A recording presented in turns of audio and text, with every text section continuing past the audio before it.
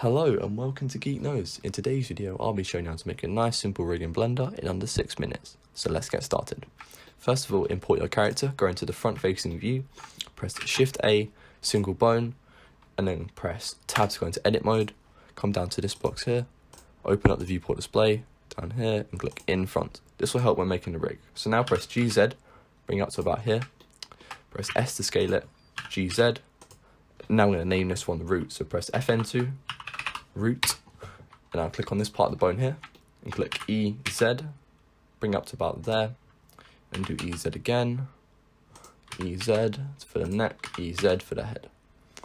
Now we're going to name all the bones, but before we do that we're going to move them over. So press G to where you think the spine would be, G so the neck aligns. Do this for how your character is, it'll be different for all types of characters. Press G and move that over to about there. Now we're going to name this one FN2, so lower back is what it's going to be called. This one will be named upper back, so FN2. Lovely. And this will be called the neck, FN2 for head. Perfect. Now click on this part of the bone here, click E for the shoulder, go to the X view here, make sure it aligns so it's not completely aligned. Go to Z to make sure, perfect. We're going to call this one the shoulder bone, so FN2, shoulder, and now the end part you put .L.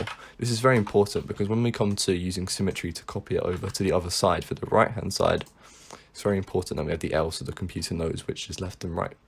So now we've made this part here, we're going to do that again, but bring it down to where the wrist bone is, and then do it again to the end of the fingers.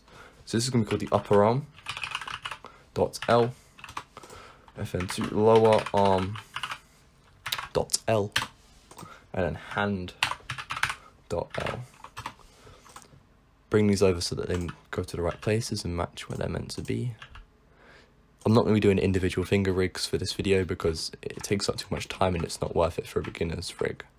So first of all, we're going to go down to here, click E to extrude, G, bring it over here, rotate it, shift click here, click Control P, and put keep offset. This is very important for when we do the legs.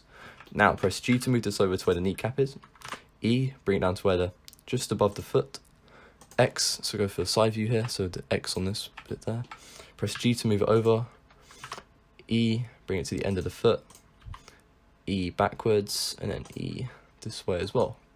Press Alt P, clear parent, Alt P, clear parent. Press GY, move it over to about there. Name this one upper leg, .L, and then lower leg, .L. FN2, foot, .L.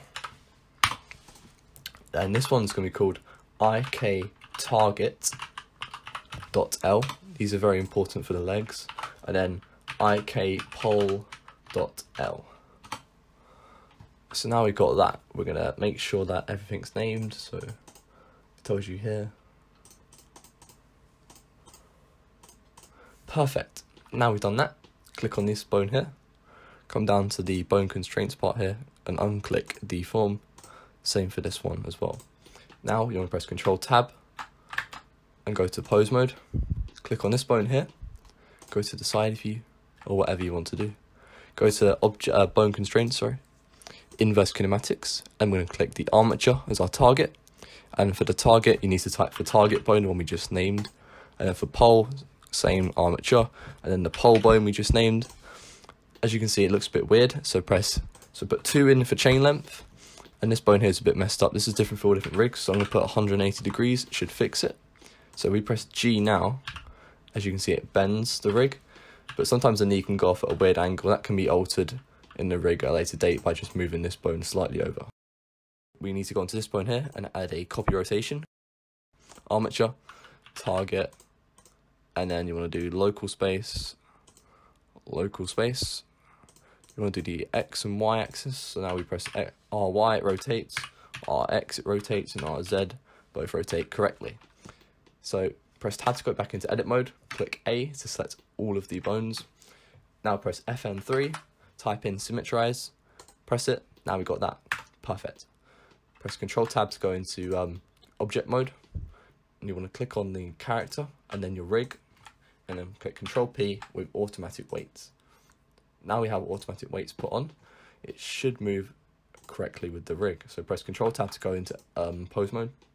G, as you can see, all of the bones move accordingly now, and you can move the arms by rotating, the neck, and the head moves. So thank you for watching.